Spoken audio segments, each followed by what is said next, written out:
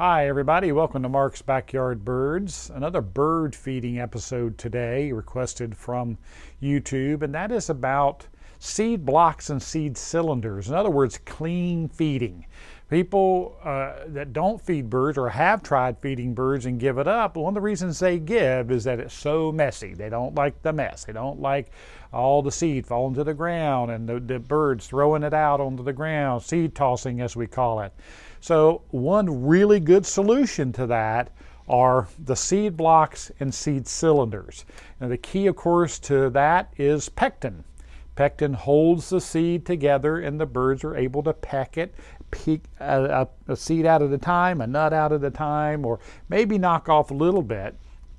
But not like bird feeding where there's open tray, and especially you see blue jays and mourning doves, several birds that are really bad for just tossing seed left and right and getting all over the ground or all over your deck and things like that. So that's messy, whereas this is a very clean seed feeding program. The guy who created this company, the Mr. Bird company with the seed cylinders, he is when I first talked to him at a buyer show years ago, he said on average that a block of seed like this lasts 5 times longer than the equivalent weight of the loose seed that's in here. So again, it slows birds down, like I said, and prevents that seed tossing. And they could be presented many different ways. They've got, as you can see, there's lots of different feeders, and there's also the smaller blocks, as well as large cylinders, small cylinders. The most common way to present them is on some type of hanging feeder, because there's a hole through the center of the cylinder, and so this rod fits right up through there, and this is a classic birds will land right on it, cling on. My Carolina wrens always love clinging right to the block itself and pecking seed off of there.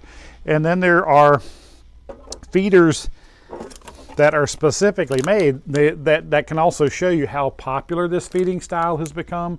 When companies start making bird feeders to fit this product, and they have, and there's ways to place your block on there. And then of course rain hoods are always good ideas when you're talking about something like this, especially rain and snow.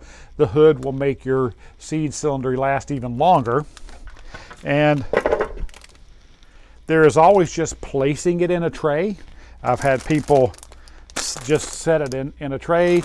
Sometimes they have a nail up through the top where it can sit on, and so it doesn't get knocked off.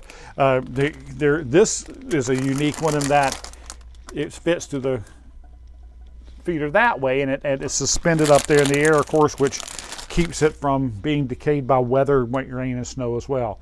There are many different formulas. Now, this is another thing. It started out very, very simple, and now it's greatly expanded in the products that are available in that, including straight safflower and golden saf that's just now come out in the cylinders for the anti-blackbirds and the anti-squirrels.